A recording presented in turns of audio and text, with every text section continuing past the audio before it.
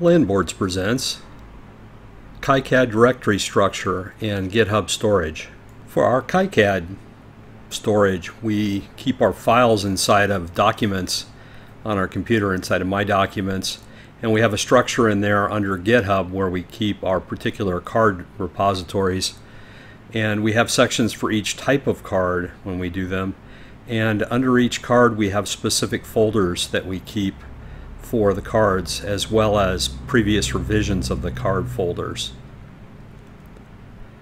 As you can see, we have a plots folder also where we keep all the plots, and we keep inside of the folder that has plots, we not only keep the plots, but we keep a copy of the website snap from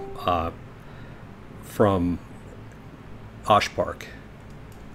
This same structure then gets reflected up to GitHub when we check in our cards, and so the same places that they appear, of course, on our local drive, they also appear up on GitHub, and that same detailed structure of the folders below there also appear. That's an older card with a little less detail, but if we go back to the same card that we looked at, the ODAS Digio 128, you can see a typical example of what we store in those folders. We have part specs, we have parts lists, we have pictures, and we have previous revisions stored under the previous revision number. We then use GitHub for Windows to check files in and out, as well as look through the past history of a file. With GitHub for Windows, you can look at the differences between the previous rev and the current rev and go back to earlier revs and see what differences were done there.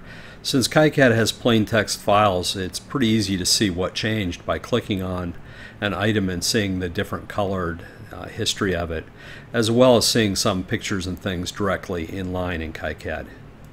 Let's take a look closer at the structure of the folders and what's inside of each one of the folders. Usually also have a parts folder that we'll look at in a minute after this, but the first folder I have is parts lists, then pictures, then some other folders after that, including history. Parts list is a parts list that was created from a program I have called KaiPL that's on my GitHub.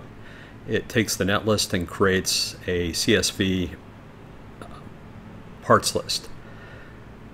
The pictures folder, I keep quite a few different things inside of them. One of them is a CAD folder that has pictures of the cards inside of it from the CAD program itself. Different views of it, we'll look at that in a second. The other folder is a circuit card assembly that's pictures of the assembled card. You never know when you're going to use these, in different resolutions as well, and some past history of revisions inside of there as well. Let's switch over to the picture view and look a little more closely at the card picture folder and see what they look like.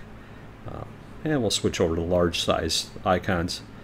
So here in the circuit card assembly you can see the assembled cards, but let's go back up to the CAD folder.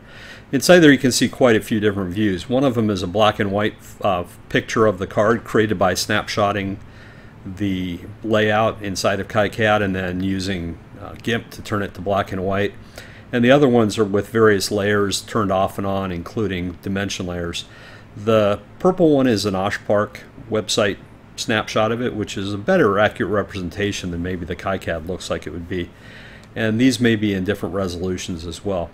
The CCAs show circuit card assemblies. Some of them are straight on the card, as well as previous revisions of the card to keep track of that.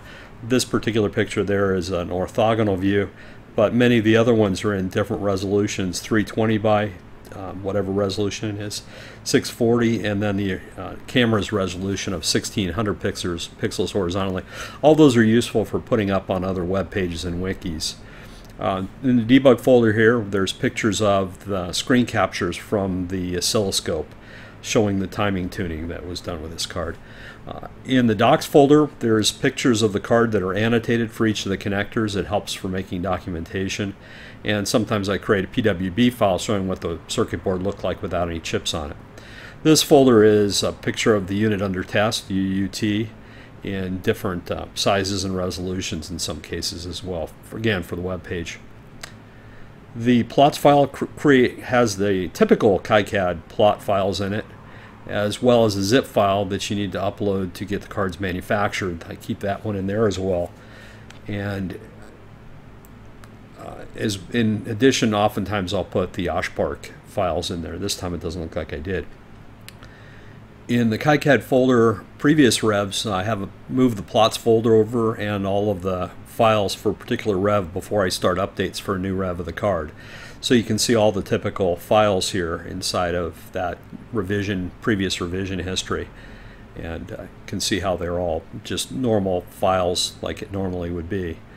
Here's an example of what a parts folder would contain. It would contain all the PDFs for the data sheets for the individual card, so any relevant data sheet. That way you can easily check and see your part. In this case it's a relay card, and these are the relays that are used on the card. Quite helpful to have that information handy when you're trying to debug a card or just keep good clean documentation. You never know when it's going to disappear off the web. For more information, check out our wiki page. We also have a YouTube channel where you can learn how to use these products, and we sell our products on Tindy. Thanks for watching our video.